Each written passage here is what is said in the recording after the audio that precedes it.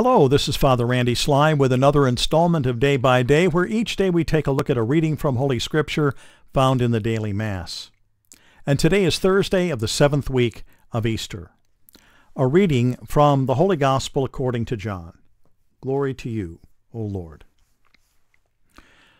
Lifting up his eyes to heaven, Jesus prayed, saying, I pray not only for these, but also for those who will believe in me through their word, so that they may all be one, as you, Father, are in me and I in you, that they also may be in us, that the world may believe that you sent me.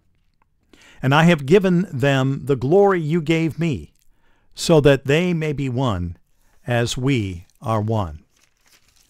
I in them, and you in me, that they may be brought to perfection as one, that the world may know that you sent me and that you love them even as you love me. Father, they are your gift to me. I wish that where I am, they also may be with me, so that they may see my glory that you gave me, because you loved me before the foundation of the world. Righteous Father, the world also does not know you, but I know you, and they know that you sent me.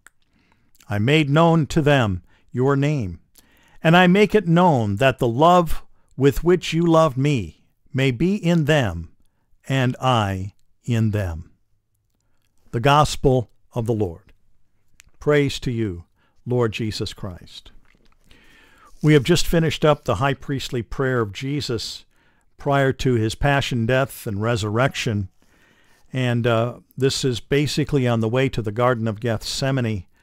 And in this high priestly prayer, we come to a point where he is not only praying for those disciples that are with him then in that time, but for all of us. He says, I pray not only for them, his disciples at the time, but also for those who will believe in me through their word.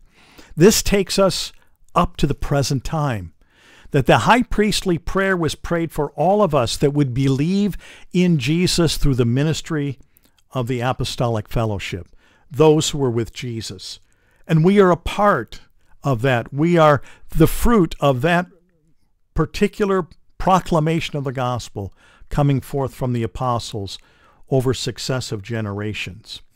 And what Jesus is showing again here is that we are called to participate in the divine love of the Godhead, the love that the Father has for the Son, the love that the Son has for the Father, a perpetuating love of self-sacrifice, self-giving one to another. We're to be caught up in that we too might live our lives in that kind of love relationship, not only with God the Father and God the Son, but with each other, all participating through the divine work of God the Holy Spirit. And so we are being caught up into this beatific vision, into this beautiful love cycle that exists between the Trinity. And that's where we are called to live our lives. And one of the things that he says here, he says that they may be brought to perfection as one. And I've talked about this in other passages, but the word for perfect, in fact, St. Paul says, be ye perfect as he is perfect. The word perfect there and here in the word perfection is the word in the Greek teleos. And the word teleos does not mean without flaw, but it means to operate according to the original design. I think it's very critical that we understand this, that they may be brought to perfection means that they might be brought to the point where they are living their lives as their Creator intended their lives to be lived. And that's what the word perfect is all about. It's living according to the intentions of the design through which something is made. For example, my car has a lot of miles on it. My car has some dings. My car has some paint scratches. It's got some paint missing from the bumpers. But you know what? It's a perfect car because it gets me where I'm going from place to place. And so even though some of us may have some scars, may have some life that is still evident in our the way that we look, just in terms of weathering the tides of time.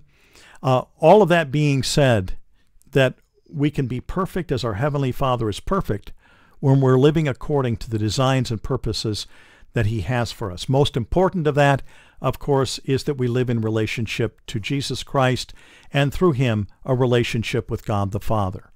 That as the mediator of our new covenant, that he brings us into a participation in the divine love of the Godhead, that we might live in that realm, and that might be the love with which we love one another, but also express love to the world so that the world can know that we were sent by God. A powerful prayer, a beautiful prayer, and one that we were able to reflect upon as we anticipate Pentecost coming in just a couple of days. So may the words of my mouth and the meditation of our hearts together be acceptable in your sight, O Lord, our strength and our Redeemer. Amen.